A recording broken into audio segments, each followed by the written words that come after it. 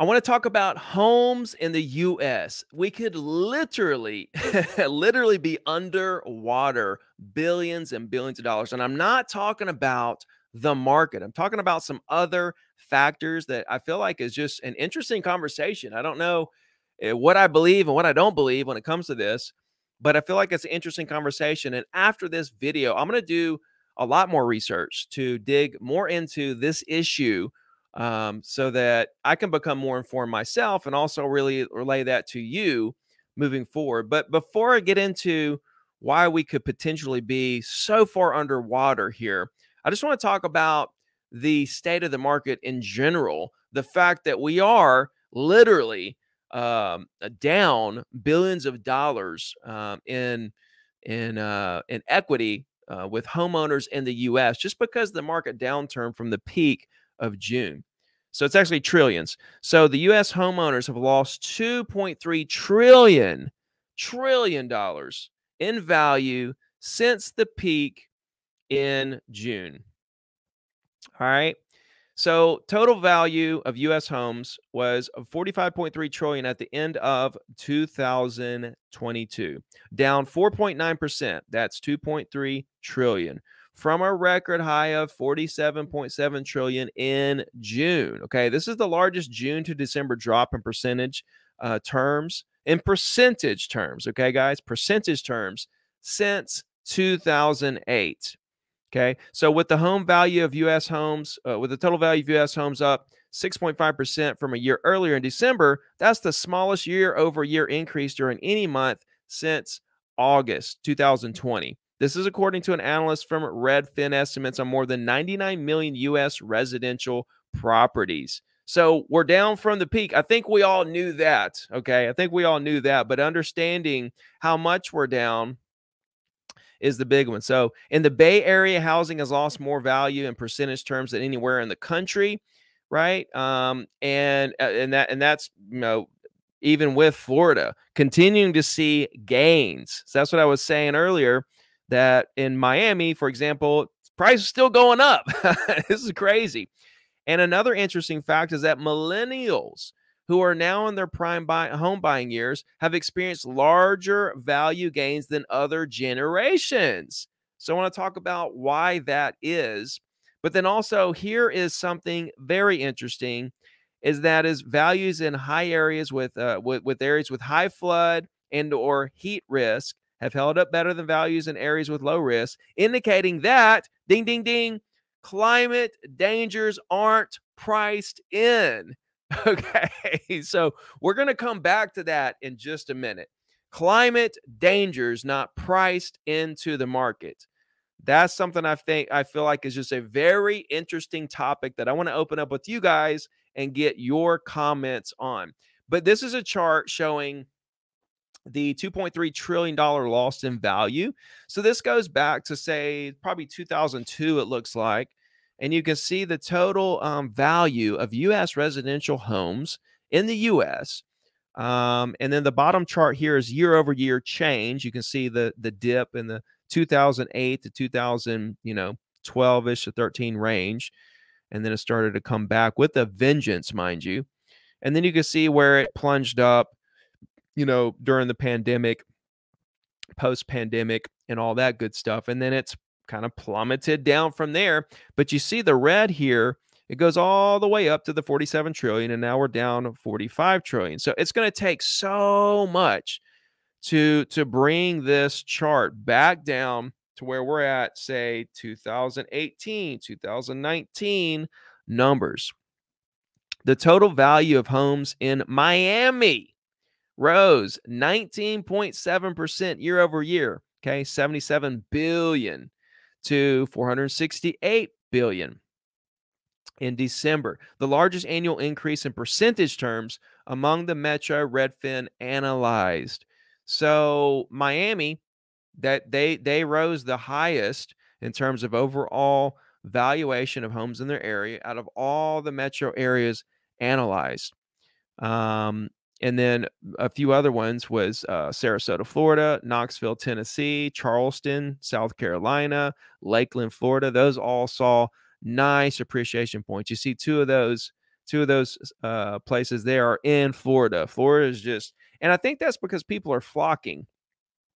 People are still, that's like an aftermath of people flocking to Florida. We all know a lot of people moved from California to Texas and Florida. People are flocking from New York to Florida. I think a lot of that is slowed down a pretty good bit. I still hear of agents telling me that they're still seeing people, like my agents in Florida are still saying people in New York are still coming, but not like it was. Right? Not like it was. So that's starting to slow down a bit. So I think that has a lot to do with these numbers, people moving, and if you look at these numbers in some of these other areas, like, for example, like we said here, the Bay Area housing market has lost the most, right? That's people moving out of the Bay Area and moving to Florida. That's people moving out of New York and moving to Florida. So you're going to see New York probably right under Bay Area for that list. The millennials. I thought this was interesting. Millennials in prime home buying age are replacing large value, are reaping large value gains. So they're seeing the largest benefit here of equity gains, total, housing, value.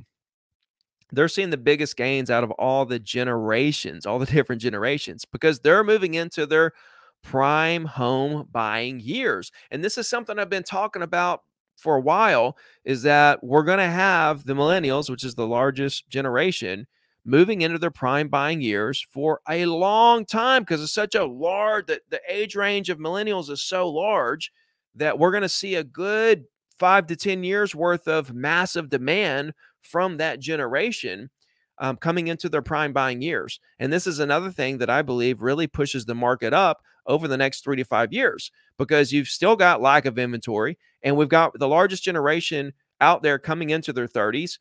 And I'm the oldest millennial. I know that I don't know where the beginning range is, age range is for millennials, but I know the end range is 41 because I'm 41. And I know that I barely made the cut to be a millennial, to be considered a millennial. And so, and I know that I'm the oldest. So, and I know it went back a lot further than 10 years. So we're looking at a good 5 or 10 years worth of demand with builders that can't keep up. They can't keep up. And the reason why, and this makes total sense, the reason why they saw the largest gains of value, home values, because since they're in their home buying age, they're purchasing substantially more homes than they were in recent years. So it makes total sense. The millennials weren't buying in their 20s. So, of course, that generation didn't see a large increase in home values because they didn't own homes. Now they're moving into their prime home buying years. Now they're buying tons of homes. So, of course, that's going to increase.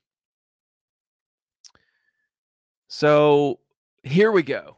All right. And now I'm gonna get into some other articles, but this is what the interesting conversation is for me. When I read this, and then I read this in different articles, I'm like, wow, is this a thing?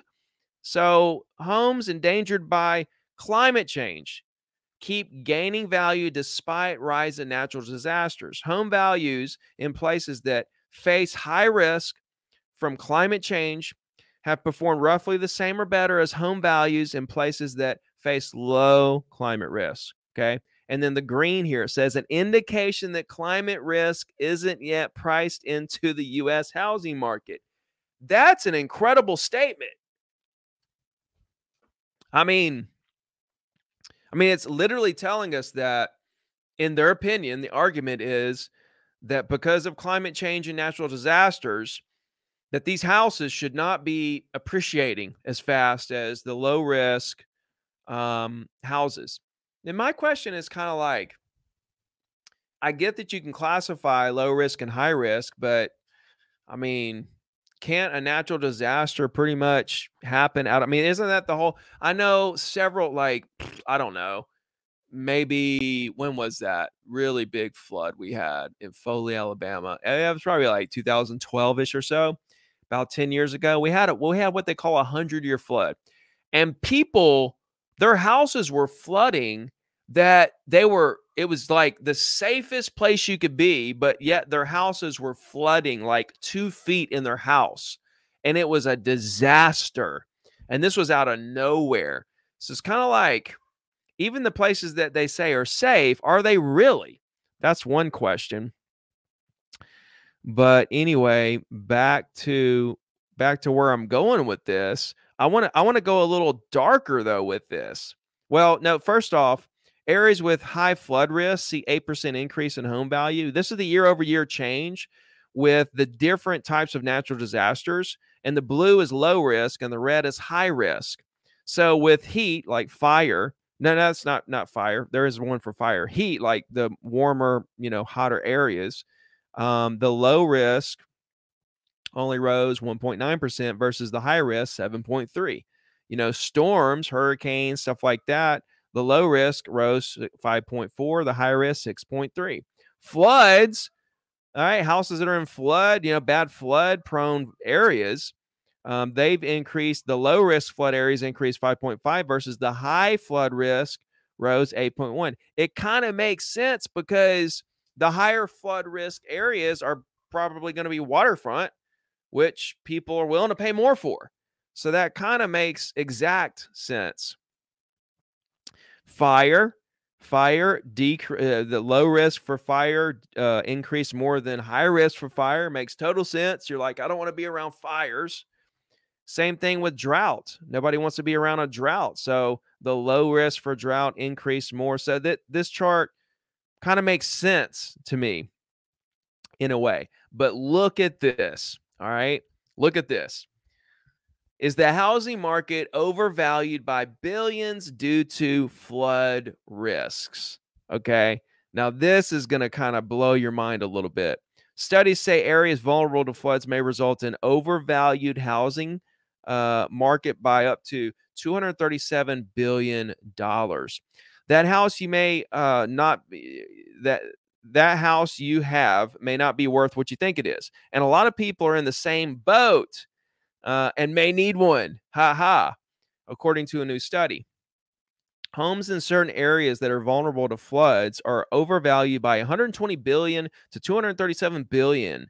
Okay, Bloomberg reported. Okay, Bloomberg reported here, U.S. housing market is overvalued by billions due to ignored flood risks. This is kind of hard to believe. All right. The authors of the report got the numbers by determining how much homes are currently selling for and estimating the average yearly losses that homeowners would experience in the event of a flood over the course of 30 years, or the typical length of a mortgage. Not surprisingly, the biggest differences in value were the coastal areas like Florida, where real estate transactions don't require the disclosure of risk of floods, Bloomberg again said, citing the report. So they reported this, and the consequence of this financial risk and how the housing market responds really depend on policy choice on who bears the cost of climate change. Climate change. This is coming from Jesse of the Environmental Defense Fund, and lead author of the report said, according to Bloomberg, it is really critical that flood risk is better communicated to the property owners. High value properties accounted for the lion's share of the decrease over the next 30 years. And a large portion of overvalued valuation is driven by properties that are not covered by severe flood zones specifically designed by the government. So they're saying that the government isn't zoning the houses correctly in terms of flood zones. Much of the problem lies with the state and federal governments. States have different requirements as to disclosing flood risk during a sale. That's true. But this last statement right here, okay, the report by the New Jersey nonprofit Climate Central said sea levels could fully or partially flood approximately 34 billion worth of real estate on the country's coasts. Okay, that estimate is projected over the life of a 30-year mortgage. The nonprofit used tax assessed data from counties across the country, along with tidal level properties, boundaries, and elevation. It predicted the damage would be worse by the end of the century, potentially tripling losses in countries adjoined to the sea. So they're saying that the sea levels could potentially fully or partially flood approximately 34 billion worth of real estate on the country's coast. I mean, the sea levels are going to come up. That's what I was saying. Like, I have to go and see what in the world they're talking about here, because this sounds wild. Because I live on the beach. You tell me the sea level is going to come up and get me? And I got to go see this for myself. Like, what's happening? You know, it seems like the sea level has been the same it's been for what? How many centuries? It's nuts. But anyway, I thought this was interesting. Number one, the fact that we're down, what was it? Over $2 trillion in equity from the peak, which is still so far from, I mean, yes, but no. Okay. We were due to have a bite taken out of us, and we're due to possibly have another few bites taken out of us. I believe that that is true and possible, and probably a reality over the next 3 to 5 to 6 months. But, you know, that was kind of like, well, we knew that was going to happen whenever you double the cost of debt, and inflation is through the roof. But this, you know, sea level rising thing, it's a whole nother ball game, ladies and gentlemen. So anyway, let me know your thoughts in the comments about that. I appreciate you guys watching this video. Catch the next video right here. And until I see you again, keep selling. I-35 with the top down, quit to tell a hater they should get like me. Seem like